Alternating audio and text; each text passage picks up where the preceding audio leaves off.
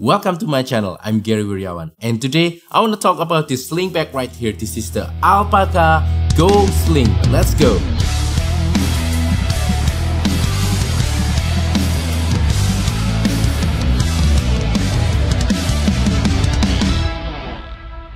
If you guys have been following my channel, I am a photographer, not a professional photographer, but a hobbyist photographer, and I always love travel photography. And that means I'm always looking for a camera bag that doesn't really look like a camera bag.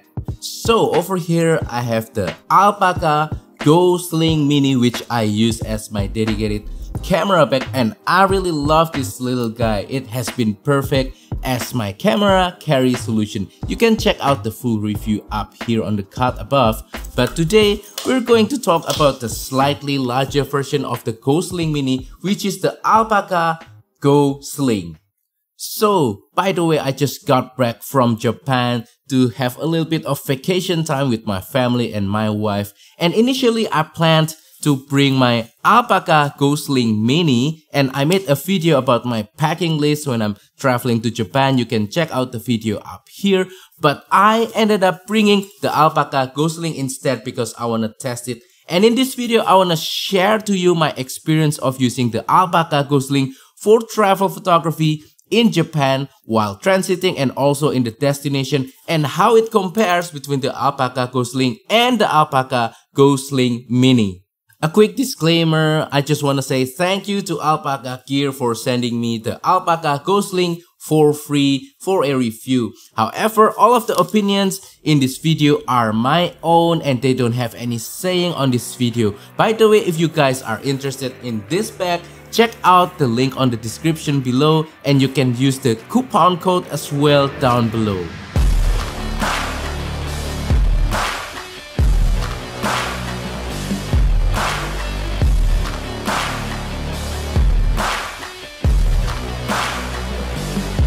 So now let's talk about some basic specification of the Alpaka Go Sling, starting with the capacity, which is 5.5 liters. It is not really that much bigger compared to the Alpaka Go Sling Mini. The Alpaka Go Sling Mini is only 4 liters and this one is 5.5 liters. So that's just about 1.5 liters of difference. But I can feel that the Alpaka Go Sling is so much more roomier compared to the Alpaka Go Sling Mini. You can fit so much more stuff inside without feeling cramped or just too crowded. The weight of the Alpaka Go Sling is about 610 grams. It is pretty heavy for a sling bag, and I personally much prefer a lighter sling bag. However, the quality, which we will talk about soon, is really high. The materials, the compartment, all of the features of this bag really justifies the increased weight of the bag. So now let's quickly talk about the materials of the Alpaka Go Sling. For the exterior, it is made from Exoflux recycled fabric 600D. It is very weather resistant. And then for the internal lining, it is made from 300D ripstop nylon. So compared to the Alpaka Go Sling Mini, the materials of the exterior of the Alpaka Go Sling Mini is so much more softer in my opinion. It is more comfortable. However, the Alpaka Go Sling with the Exoflux fabric feels so much more rugged and robust, and it just feels more secure in my opinion.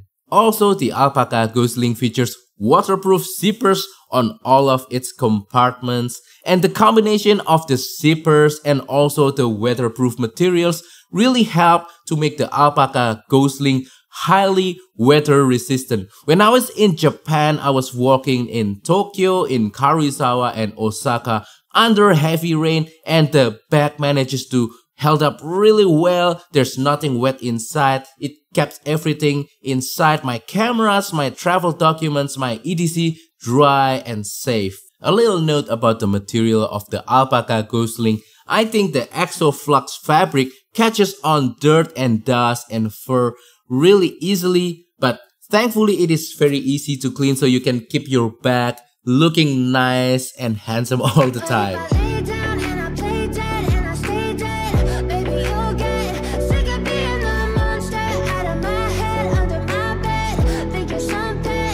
Now let's talk about the compartments of the Alpaka Go Sling. So there are three main compartments of the Alpaka Go Sling. First is the front pocket right here, and then you have the main pocket in the middle, and then on the rear there's like a hidden pocket right there. So now let's talk about the main compartment of the Alpaka Go Sling. This is where you will store your main items that you want to carry inside this bag. For example, your camera, your travel document, your everyday carry, your electronics, headphones, all that kind of stuff. I think they will go into this main compartment. Inside, there are some organizational features. First, we have two pockets right here, very similar to the Go Sling Mini.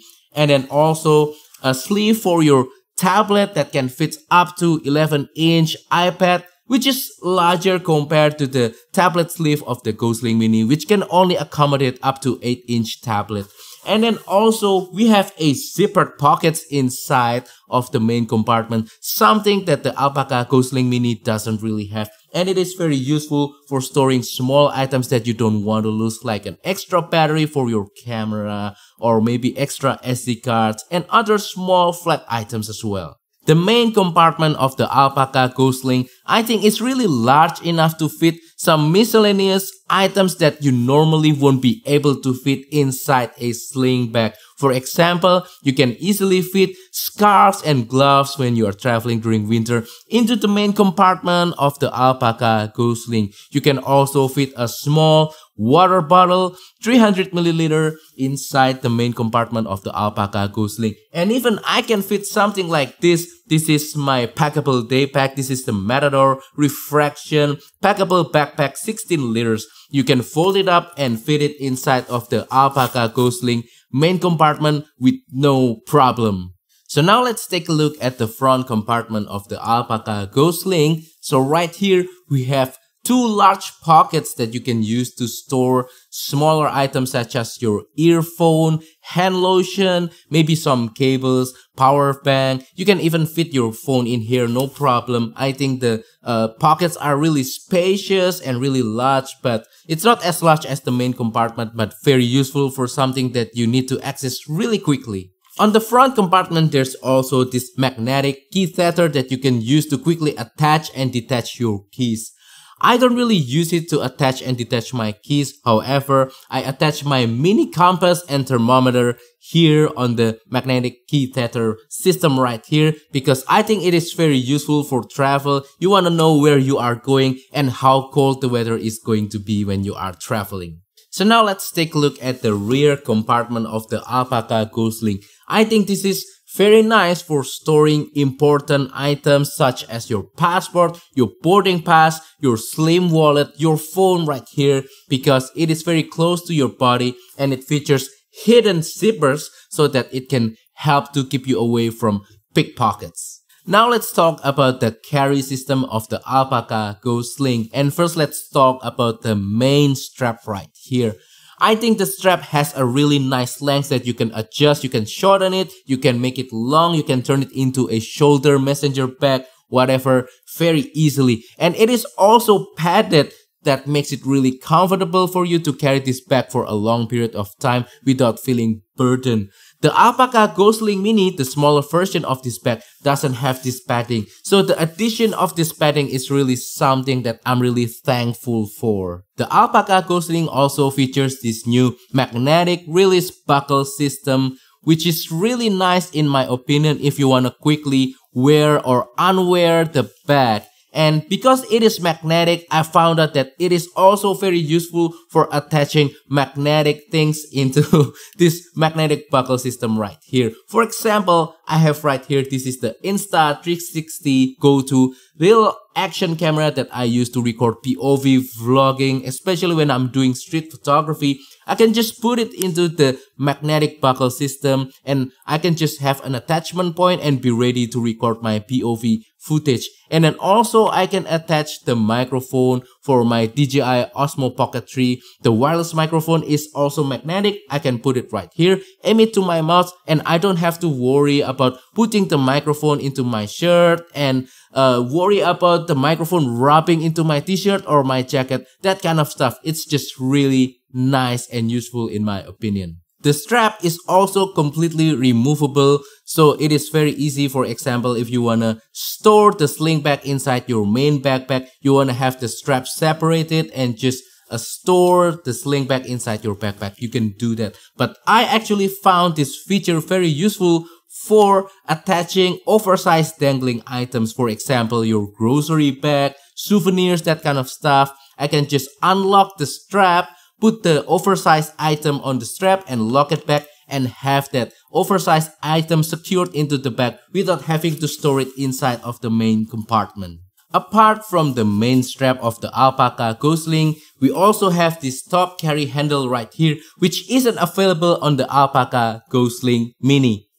I think for a sling bag of this size, a top carry handle is a must. It really helps you to pick up the sling bag from the ground and have it with you really easily without having to deal with the long main strap. So now let's talk about what I usually carry inside the Alpaka Go Sling, especially for travel photography like what I just did in Japan. First, let's talk about camera and lenses. As some of you guys might already know, I'm all about the smaller camera and lenses, so I'm using Micro Four Thirds camera system. My camera of choice for travel photography is currently the Panasonic Lumix GX85 because it is small, it is very capable for both photography and video. And with the Alpaka Go Sling, I'm able to fit one camera body, the Panasonic Lumix GX85, with a few smaller lenses. I have the 14mm Panasonic Lumix lens right here. Also, I have the kit lens Panasonic Lumix 12 to 32mm, and also a small telephoto lens like the 35 to 100mm f4 to f5.6 Panasonic Lumix lens, and also a wide angle lens Laowa 7.5mm f2. Sometimes I'm even able to fit one more lens like the Panasonic Lumix 20mm f1.7. And besides the cameras and lenses, I can also fit extra batteries, chargers, power bank, cables inside, and also some other photography accessories as well. Besides photography items, I can also fit my everyday carry item and also travel item as well. I can fit my passport, my phone, my wallet. I can fit my medicine, my candies, wet tissue. I can also still fit my earphone, my phone stand, and some other items as well inside the Alpaka Go Sling without the bag feeling cramped or crowded inside. So after using the Alpaka Go Sling on my trip to Japan, I can really summarize my experience like this. So first of all, I'm really thankful for the larger capacity of the Alpaka Go Sling compared to the Go Sling Mini. The 5.5 liters capacity makes it really easy not only to carry my camera gear, but also my travel related gear, which is really important for travel photography. You don't want to have a really cramped bag. You want your bag to feel spacious but not too big and too heavy. And also the design and the aesthetic of the bag is really nice in my opinion. It is very inconspicuous. It doesn't really draw too much attention. I think this is perfect for both travel photography and also for street photography. You don't want to draw attention when you are on the street trying to photograph things that are happening in the street, and I think this bag really helps to do that. And also, I'm really thankful for the weather resistance of this bag. I was walking for hours under heavy rain in Japan, and I don't get any problem at all with my gear. Everything was dry inside, and I can quickly clean the bag and the bag is ready to go again. So overall, compared to the Go Sling Mini, I think the Alpaka Go Sling is a better choice if you want something bigger overall, if you really need that extra capacity, especially for travel photography. I think this really works not only for when you are in the destination and starting to do your photography session or things like that, but also during transit when you are in the plane, when you are in the airport. I think this is just a nice bag overall with that extra capacity and that better carry solution. For when you are just out and about and doing general photography stuff, I really think the Alpaka Go Sling Mini is still a really nice bag as well. If you don't really need that extra capacity, go with the Go Sling Mini. If you need that extra capacity and better carry system, then go with the Go Sling. And that wraps up today's video. So that is all for today's video. I really hope that today's video about the Alpaka Go Sling is really helpful and useful for you. If you have any question, please let me know down below, and also don't forget to support my channel by liking this video, sharing this video, subscribing to my channel down below. And if you want to support my channel even further, consider using the affiliate links in the description below or use the super thanks button. Thank you and see you on the next video. Goodbye.